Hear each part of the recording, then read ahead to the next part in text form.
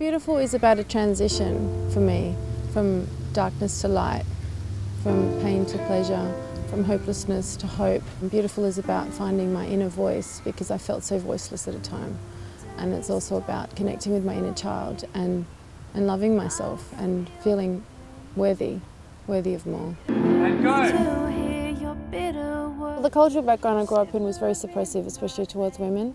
Men around me though, boys around me were able to attend, school camps and balls, and my place was the kitchen and the house, and that's just how it was. What I had to say wasn't important. I was just devalued as a female. So coming out in my culture with my music and with being so free within myself, I was ostracised.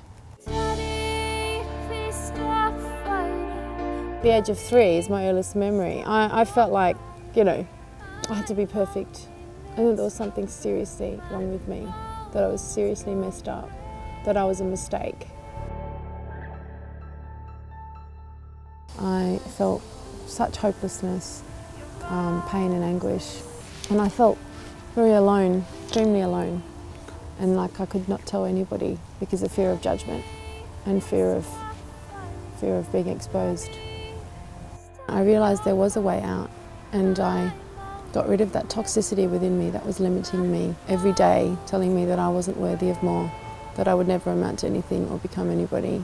A lot of people have given me feedback that they've connected with the song, in a sense that it's allowed them to escape some form of darkness.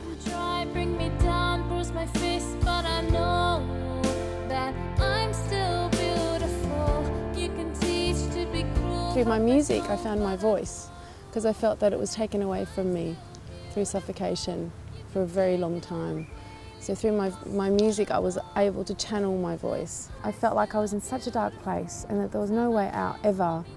And my message to those people out there that feel that there's no way out is that there is. I want people to hear beautiful and think that and be hopeful.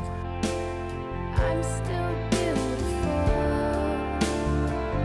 People who have been abused are 1.5 times more likely to abuse their children and their family members and become abusers. It's really easy to slip into that's all I know, so that's how I'm going to be towards my child.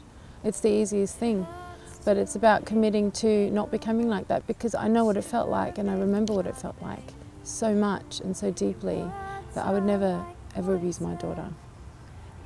I'm just really conscious of not being like that with my child. You can try, bring me down, bruise my face, but I know. It has not been an easy transition, but it's possible.